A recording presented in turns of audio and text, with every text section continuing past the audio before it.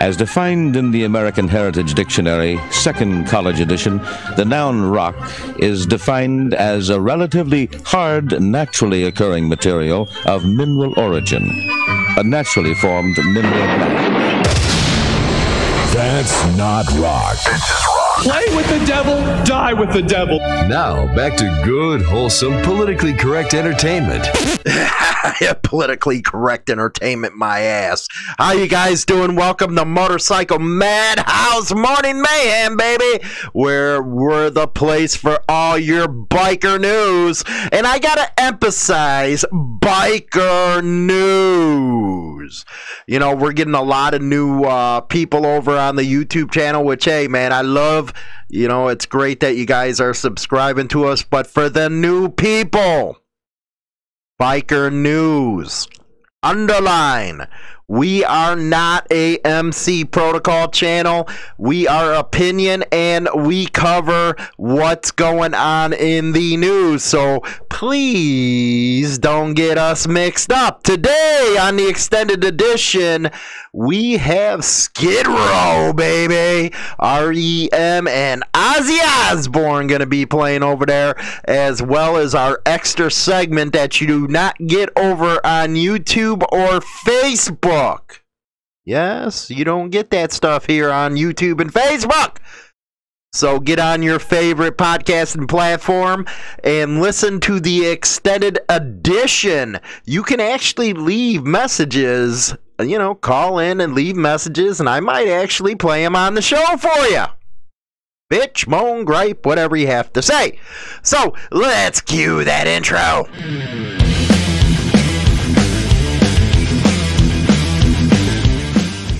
Get your most unbiased and trusted biker news now at HarleyLiberty.com. Founded in 2012, Insane Throttle Biker News has been the place that all bikers come for what's happening in the scene. Go over now and bookmark HarleyLiberty.com. Right on! Okay, yesterday's episode, I started with the biker news, and boy, I didn't make people happy, man. You know what? I'm sorry you got butthurt. You know, where's your monologue? You're supposed to do the monologue, then the news, then, you know, your final thoughts. What's going on with you, Hollywood? Okay, I told you yesterday that we would try it out, see what you guys think, and I guess you didn't like it. To say the least. So I'm gonna go back to the original format. Don't get ball hurt. You know I pissed on some people's Wheaties, so we'll go back to the normal way of doing things. Hey, you know what? I just tried, man. Get off my nuts. One of the biggest things, and I'm actually doing a editorial over on HarleyLiberty.com, and it will be coming out Monday. Don't forget to vote on Tuesday, though. It will be coming out on Monday, is the condition of Harley Davidson right now. Their third quarter earnings were up, which is a good thing. The problem with that is they're using a magic trick on you. As we go through these news stories today, you'll see what I'm talking about. I couldn't believe I would see the day where Harley Davidson says outright that it's going to get rid of some of its dealerships, and then it's going to let outside distributors sell their motorcycles. My first question is going to be, how do you dealers feel about that? It's bad enough that they're cutting inventory right now, cutting the workforce. They basically said overseas expansion is a non-starter with this new CEO. But could you imagine, what is it, $1 million just to get a franchise or something like that from Harley Davidson? Could you imagine putting that kind of money into a business? And you already are dictated by what Harley Davidson says you should do. If you do anything against them, they're butthurt and they threaten to pull your dealership, even though you stuck a lot of frickin' money in there. But to know that they're cutting their dealer network, or pruning, as they say, only to let outside distributors sell their bike? Company's messed up, man. And they also said that they're going to be concentrating on the middle-aged rider. They don't want to concentrate on the younger generation. So my second question is going to be, okay, that strategy might work for a couple years now while you got all that nostalgia going on where, you know, it was my age group and older that said, hey, you know, you needed a Harley Davidson, look like a biker, ride like a biker, whatever the hell it is. You had people tattooing the logo all over them so you get free advertisement. But what's going to happen when these younger people get into middle age? What they're going to bring to you, and I think this is where it's dead. This is really going to kill your freaking business, but the younger generation don't really care about Harley. They don't. They think anybody that rides a Harley Davidson, that's a grandpa's bike. True, a lot of them ride sports bike, but it's also true about their thinking. You no longer need a Harley Davidson. Why? It was originally because after World War II, everybody knows the history, everybody knows the story. But that was over 70-something years ago. 75, almost 80 years ago. To say the least, that kind of thinking isn't around anymore with these newer, younger kids. They only care about two wheels, and most of them go towards the Jap bikes like Suzuki, Honda, Yamaha. Some are into the Ducati, some are into the British bikes, because Triumph, man, is really coming up right now. And then you have another problem. Those middle-aged people that you are trying to target are now going with Indian motorcycles because they're disenchanted with the way Harley Davidson has been acting. Not only did the company stake its whole future on this live wire crap and it flopped, not to mention the 1,000 bikes that were recalled and you only sold 1,600 of the damn things, they're disenchanted with you. So now they're going to Indian. If you haven't seen the Indian 2021 models, I don't know where the hell you've been. They got some badass stuff coming out. They also have a nostalgic bike coming out. It looks like a cafe racer. And this is something many people have argued that Harley Davidson needs to do, is go a little bit retro, man. Could you imagine? Now, you're targeting the middle age. Okay, well, throw out, and I'm not talking about S&S. I know they have it. I'm talking about a production line, panhead or knucklehead. Even a shovelhead design. Do you know how many damn people in the middle age group right now would buy that? Run a limited edition. Do something that says you know what the hell's going on in the ground. Your overseas expansion, I can get. You know what? I got to admit, I understand where you're coming from. Because Harley Davidson, you're too expensive over in Australia, India, freak, even Canada, you're too expensive. Europe, nobody's going to buy your bikes because, again, they don't have an attitude that you have to have a Harley Davidson. They feel that these other makes and models are a lot better made, a lot more reliable, and they are correct 110%. I love it when people, especially my age, okay, it's not the younger ones, but they go, well, you're always saying you like your Boulevard more than your Fat Boy. Just get rid of the Fat Boy then.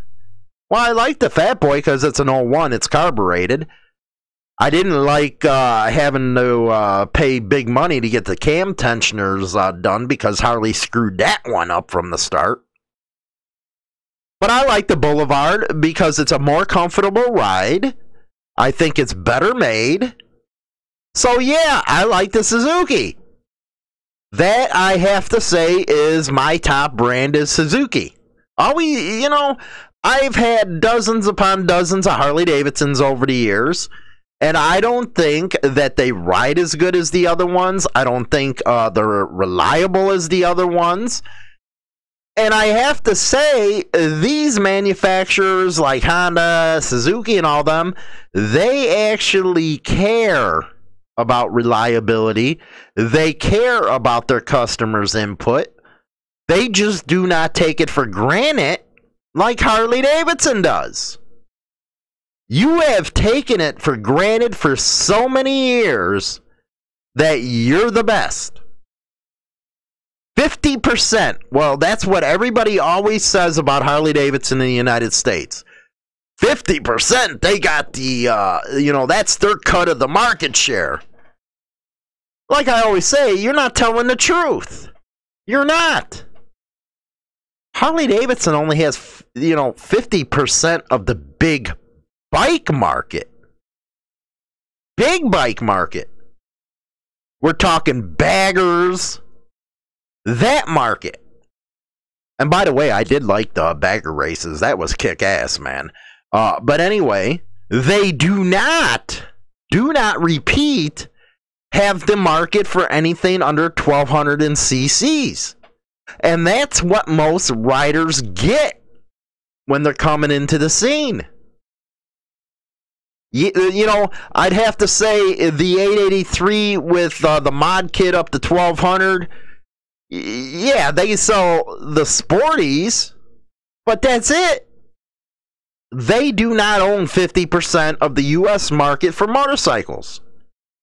Now, before I came on, I should have looked up at statistics about Indian motorcycles, because the exodus from Harley Davidson riders to go over to India now is unfreaking believable. But I will be talking about this magic trick that they're trying to pull over your eyes. Meaning, okay, you're cutting your dealer network, you're cutting inventory. That is something they tried doing in the 90s and it worked. But they didn't get loyalty with that.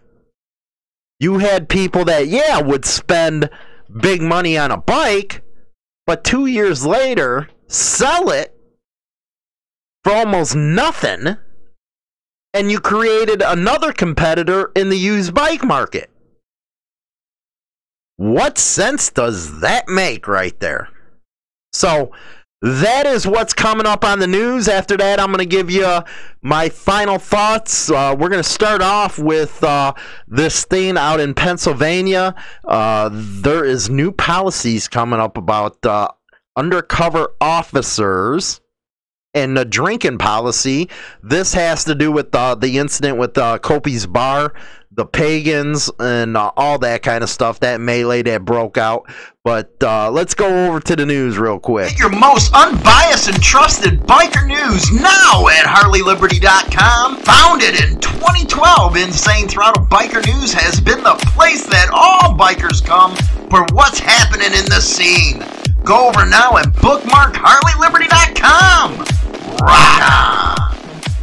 Hi, this is China Doll from Hollywood and China Doll Evening Show. Join us Monday through Friday, 7 p.m. Central Standard Time on Spotify, Apple Podcasts, and YouTube for some fun times and very interesting entertainment. See you there, boys. And that was Skid Row, baby. Oh, man, I remember that one in high school, 18 in life. That was the air for music back then. This new air, I don't know what to friggin' tell you. Coming up is going to be R.E.M. and Ozzy Osbourne. Pittsburgh Post-Gazette. Pittsburgh police rules for drinking while undercover revealed at a meeting. A high-ranking Pittsburgh police official revealed for the first time publicly Tuesday the department's policy on alcohol consumption for on-duty undercover officers. Assistant Chief Bickerstaff and Police Chief Schubert appeared before the Citizen Police Review Board to discuss remedial actions the department took after undercover detectives brawled with members of the Pagans Motorcycle Club at Kopi's bar on the south side. And this was in 2018. We actually were able to talk to witnesses. We showed the video. It was a freaking conundrum, man. It was pretty bad. And a lot of people were saying, well, why didn't the pagans fight back? Blah, blah, blah. You wouldn't have either, man. They pulled the damn badges and the guns. At that point, what are you going to do? Get hit with, aggravated battery on a cop, looking at more time. I think they played it right. The charges were dropped against them, whatever it was, I forgot. Maybe it's going to be in this article, but I believe they did the right thing. So for those that are saying they should have done this and done that, that's armchair quarterbacking, man. It's easy to say what you would have done. But if you're in the situation, it would have been a totally different thing. Assistant Chief Bickerstaff, in explaining to the CPRB policy changes since the brawl, said undercover officers are only allowed to consume 2 drinks within a 4-hour span if it is necessary to keep their cover. The officers also are not allowed to drive within that time span. The rule was implemented last year, the Post-Gazette reported in 2019 of August, but its details were not disclosed until the meeting Tuesday night.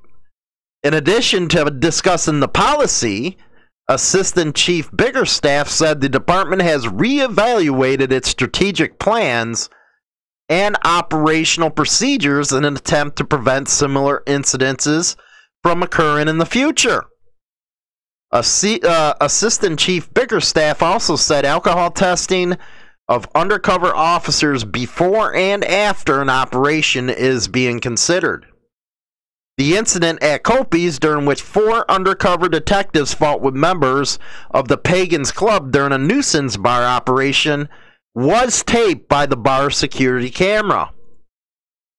The footage shows the undercover detectives David Honig, Brian Burgunder, David Lincoln, and Brian Martin drinking for several hours before the confrontation with the motorcycle club members, who also were drinking at the bar.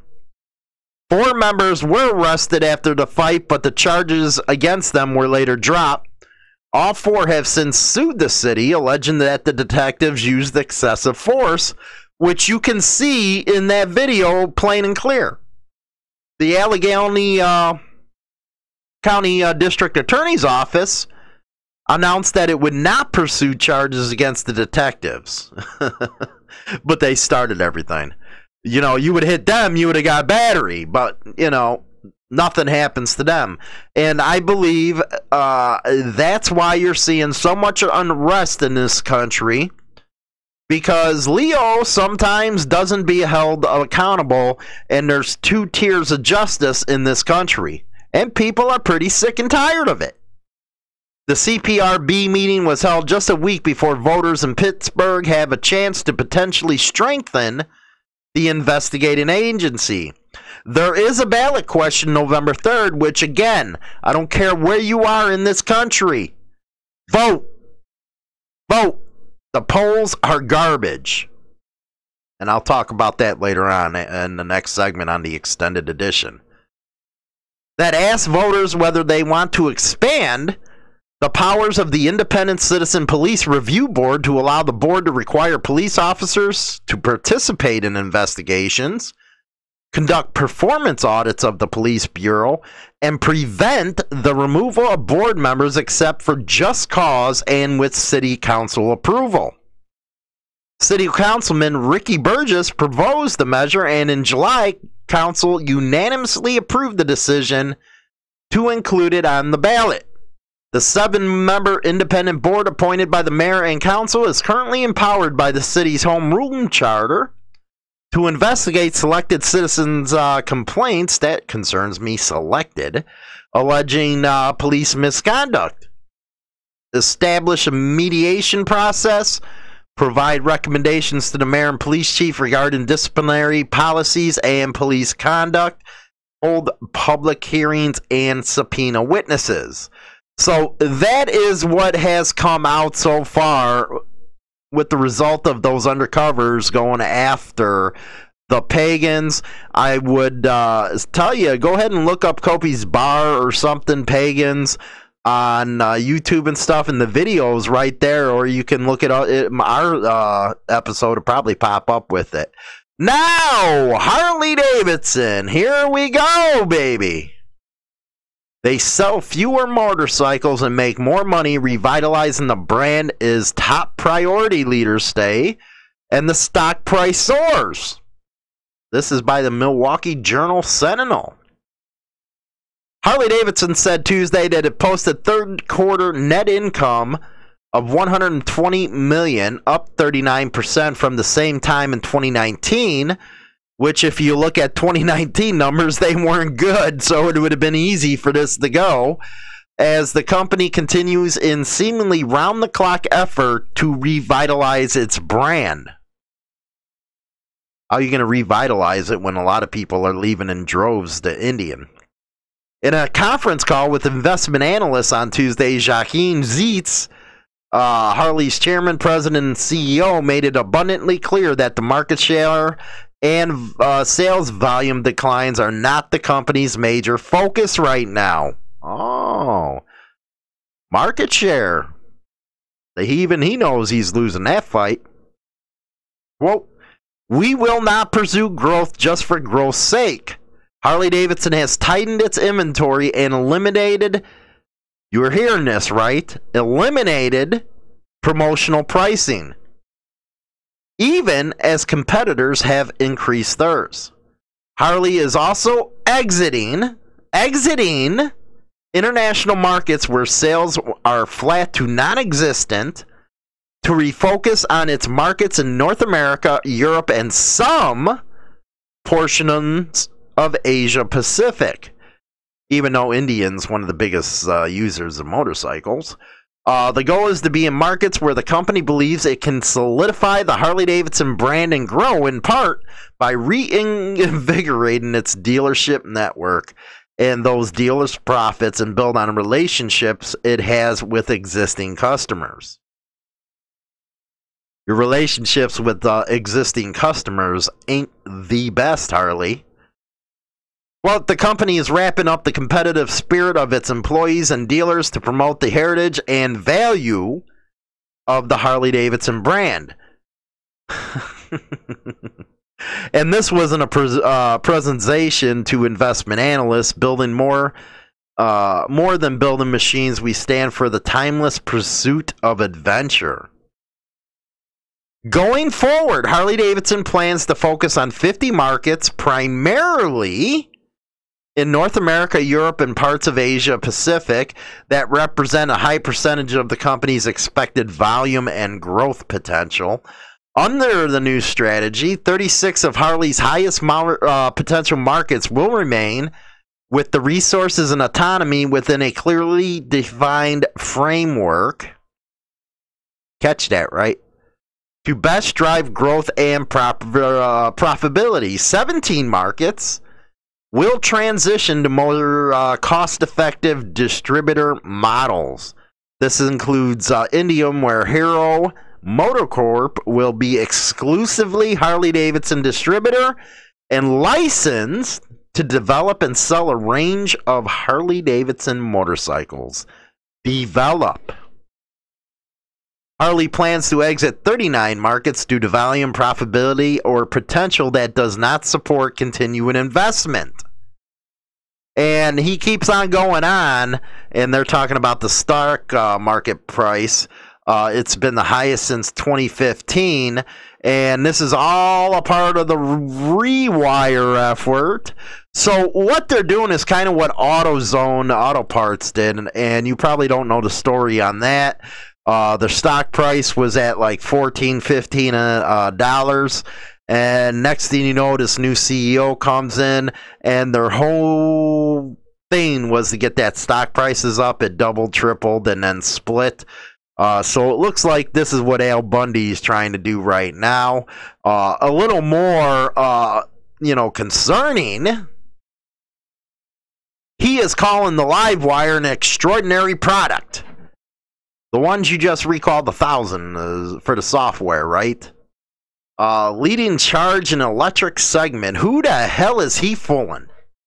The Livewire is not leading that part of the industry. That is Zero Motorcycles leading that. He gave a vote of confidence to the company's electric Livewire model in advance of the company deciding which motorcycles it will eliminate from its lineup. And of course, they still haven't come out with their 2021 product line. But Indian has. They got the head start. The Milwaukee-based motorcycle manufacturer also announced Tuesday, we covered that, to 39 countries in response to a question from Robert H. Bird and Company on the call. He spoke highly of the Livewire, which Harley introduced under previous CEO. The company delivered the first Livewire cycles to dealers about a year ago with a list price of $29,000.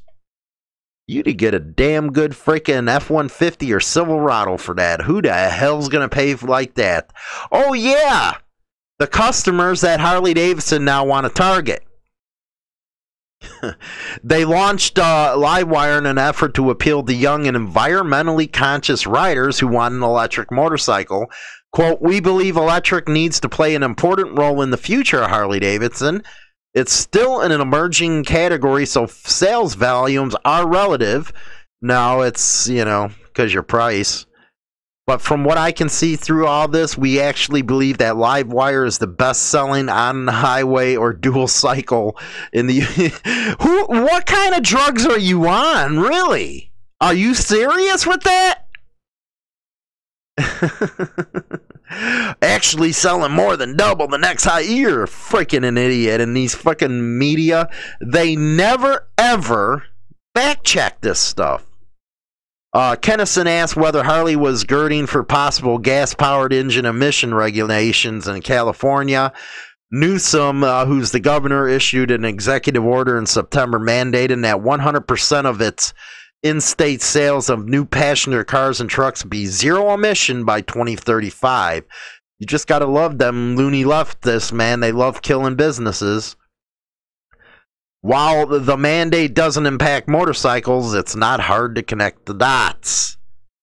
And we are fully committed to electric, he says, not just because of California. And again, it voluntarily recalled about 1,000 Livewires due to a software issue. You know what? Fact check these people. Let's go to a good story here. Bay Area biker groups gives computer to children in need of them. About a group of Bay Area bikers. They're supplying computers to kids who need them. They're going hog wild, and it is what's right with Tampa Bay.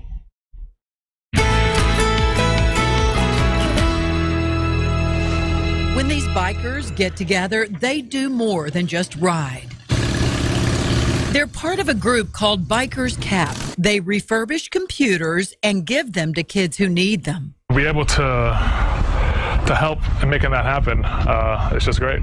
Maureen Tracy runs a student camp for children, and she says the need is great. This is awesome. When I heard about this, I just had to reach out to them because I think it's fantastic what they're doing. William Santiago got involved with the group 2 years ago. He was donating his old computers and realized that he could help. As a volunteer time is able to do something that I enjoy and still help others. Member Mystic Thompson knows the group's generosity firsthand. My son, who's a special needs child, needed something to help him through school, and Greg was right there holding his hand out to help me. In 11 years, they have given out more than 200 computers. Service work is part of my makeup, and I'm just proud to be part of the organization. What a need there is for these devices for so many families. Man, that's pretty damn cool right there, man. Again, they're called Bikers Cap. If you have an old computer in Tampa Bay, man, go give it to them, man. They'll help it. But let's go to another one that I actually think Harley Davidson is doing good to get involved in, because this is all the rage right now is these electric bicycles, and they're getting involved in them. If you're over on the radio, come look at YouTube and stuff. There's a picture of one. It has spun out a new business, which I have always argued that Harley Davidson needs to do. They enable to compete against freaking Polaris. You got to get other products out there besides motorcycles, like you used to do in the old days with the golf carts, snowmobiles. But this is a great business to get into. They spun out a new business dedicated to electric bicycles and plans to bring its first line of products to the market in spring. The new business model called Serial One Cycle Company started as a project within the Motorcycle Manufacturers Product Development Center. The name comes from Serial Number One, the nickname for the Harley Davidson oldest known motorcycle. The pedal assist electric bicycle company is launched amid a booming e-bike industry fueled by the growing demand in the wake of COVID-19. The global e-bicycle market was estimated to be over $15 billion, and it's projected to grow at an annual rate of more than 6%. Rock and roll. Its new Serial One didn't provide performance details or other specs. However, the company did release several photos, and in July, Harley Davidson cut 700 jobs from its global operations, and they talk about rewire again and all that good stuff. But it doesn't have a price that I can see here. But if they start doing that crap where, it's going to cost you $4,000 for this, then you need to buy a used Sportster for that. Why even go with the bike? Harley Davidson's worst freaking problem is it kills itself. Now, interesting, when I actually got this texted to me out of the beat, Vegan Knights Motorcycle Club, easy riders take to the road to save animals. And I got to say here, you know what? Vegan, you do your thing. My son's a vegan. Me, I'm a meat eater. I love my pork. I love my friggin' beef. The more the better. Every year, man, I get a pig slaughtered and stuff like that. Keep the fridge going. But anyway, when you think of a motorcycle club, you imagine a group of guys and gals riding on big black Harleys, sporting leather and chains, rolling up to a bar for beers and burgers. But do you also imagine them asking the waitress to make it vegan plant-based burger? There's a lot of people going vegan. Again, me, I like a damn good beef burger. Well, cut your engines, since that is the reality. The Vegan Knights Motorcycle Club takes to the open road in vegan leather and big black Harleys to roll up to dive bars and gather around meatless meals to talk about veganism with any locals who will listen, for the purpose of raising money for animal sanctuaries. There was a recent interview, and again, you can go to thebeat.com and check out this interview. It's about 5 minutes long. And then she asked, what are your tips for being a tough guy? And Barack Sarek, to me, being tough is just being tough in a personal definition. What does being tough mean to you?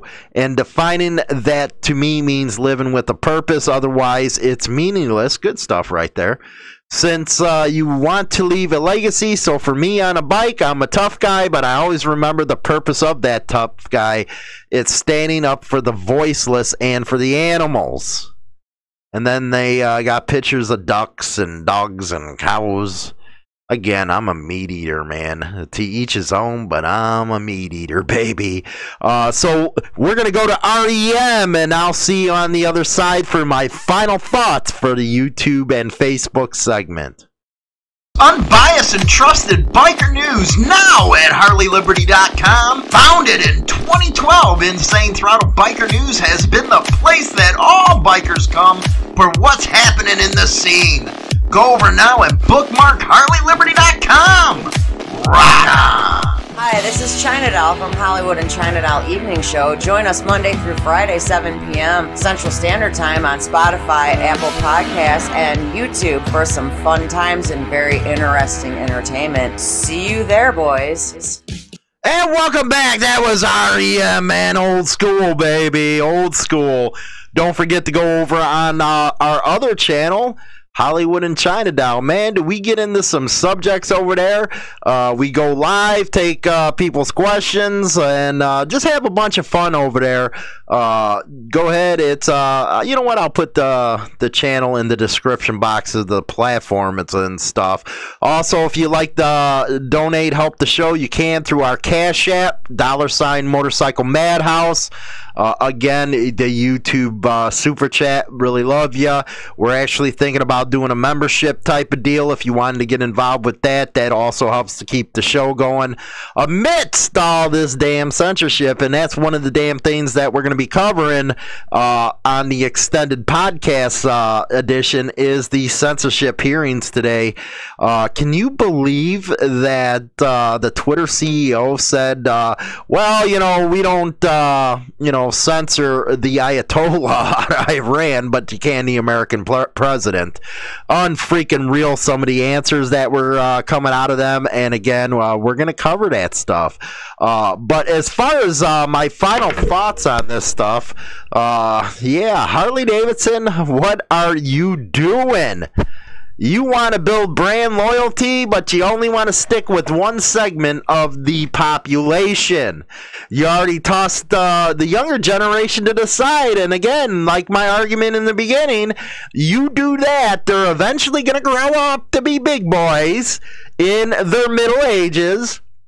And they're going to bring the same thinking with them that, hey, Harley Davidson, you know what? That's just a brand of bike. There's so many out there that are more reliable, and we don't care about your product. And for you guys to do that, I think you're cutting your own damn throat. That's just my personal opinion. And again, my personal opinion for the new people joining the show. This is Biker News. This is not a motorcycle club channel. Yes, we cover a lot of news that has to deal with them. And like I always say, my opinions are my opinions. I get them. This is a free country, like, you know, I think it's supposed to be. So, and you get your opinions. You don't agree, you don't agree. That's great. That's, you know, that allows us to have debate. But we are Biker News on this deal. So, again, these are my opinions. If you don't like them, that's on you. I piss on a lot of people's Wheaties, man. But I do think that Harley Davidson is right getting into other markets as far as the e-bikes. The electric motorcycles, you know what? That was a joke when you said live wires leading the damn way. That is a big joke, man. Everybody knows that Zero is leading the way out there. And in the article on HarleyLiberty.com, because I'm starting up my editorial opinion columnist section on that again, because a lot of people have been missing that. So, you know, I'm following the way that you guys want to go. I talk about this in specifically in the article. Who the hell is running your marketing strategy? I did a video about the $1 Million Bogan, and as far as I hear now, I might be wrong. I heard even Adam Sandoval has gotten away from Harley Davidson more into other type of stuff because what they did to him. You're getting all this free damn advertisement, and you're screwing with people. What is your thinking? Would you know what? I wish a rep would actually return my emails for a request for comment. They never do. But I wish they would tell everybody, well, what is your main goal here? Is your main goal to let other people come in and take over your, you know, because you are saying you're pruning your dealer network. How that helps, I don't know. You think you want more dealerships to be able to sell your products, but you want to get rid of a lot of them. So you're using the 1994 strategy of limiting the inventory and charging higher prices because you're looking for that range of customer. And the problem with that, you know, strategy was, again, after a couple years, they get bored and sell it on the used market, and you're competing against yourself on the used market. Harley Davidsons are not holding their value like they once did. You can get cheap Harleys all over the damn place. All you have to do is look, and the internet has, you know, made that process very easy in order to find a Harley Davidson that's cheap. Most people are paying, you know, a little over wholesale cost for them now. because people want to go to a better model of bike, better manufacturer of bike. So, Al Bundy, the shoes salesman at the head of Harley, you might have got your profits up this quarter, and that's just because, last third quarter this time last year, your sales sucked. So, you're patting your guys' self on the back, where what you should do is worry about what the hell's coming down the line and where Al Bundy is leading this company. Christ's sake, he hired a CFO that came from Tyson Foods. Maybe you need to get people in there that actually understand the product, that actually ride. But I don't think that's going to happen, and I think the further down the line that Harley Davidson goes, you're just destroying yourselves. You're destroying the brand because, you're rolling out this new policy. You already freaking alienated a lot of freaking bikers that are jumping the Indian motorcycles. And you're in a situation right now where earlier in the, early years, you were able to do what you wanted to do without competition. But now with Indian, you got competition bad. And let's not forget, for those that think, well, Harley Davidson's always pulled itself out, that was only with the help of the government in the 80s, where they put 40% tariffs on foreign-made motorcycles. Don't forget that. So it seems that Harley Davidson has a tradition of financial problems. They have a tradition of not listening to the people who actually buy their motorcycles. And now to turn on the dealer network like they're doing is just obscene. You're going to be cutting dealerships while Indian is adding more and more to it. Sad state of affairs, if you ask me, and that's my opinion on that. And again, that's just my opinion. As far as that thing with Kobe's bar and stuff, again, I encourage you guys to look at that video and see if these changes in their policies are actually going to do something. I'll have to argue no, because until you hold the people accountable, which is missing from there, nothing's ever going to change, man. It's always different the way top people say that things need to be done and the action on the streets. And hopefully the pagans get far into their lawsuit and stuff. Hopefully just because of who they are, they don't get discriminated against. Hopefully they get their justice. We will see. But what happened in that bar was terrible, man. I had one of the girls on, talked about it, how it went down. And again, for those people that say they should have done this and that, that's armchair quarterbacking right there, knowing damn well you wouldn't have done it. So why go on the internet in the comments section and say, yeah, I would have done this or I would have done that, when you know damn well you wouldn't have went back against the cops, man. It's just BS right there. Now, if they didn't have their guns and badges on, that'd be a whole different damn story. But they have arresting powers, so it is what it is. Coming up on the extended edition of the podcast here, we're going to have some Ozzy Osbourne, and then I'm going to be talking about this censorship hearing that they had in the Senate today. And that is one thing that is really affecting us on YouTube. We're getting freaking slammed with these 18 and older kind of crap where you can't earn or anything.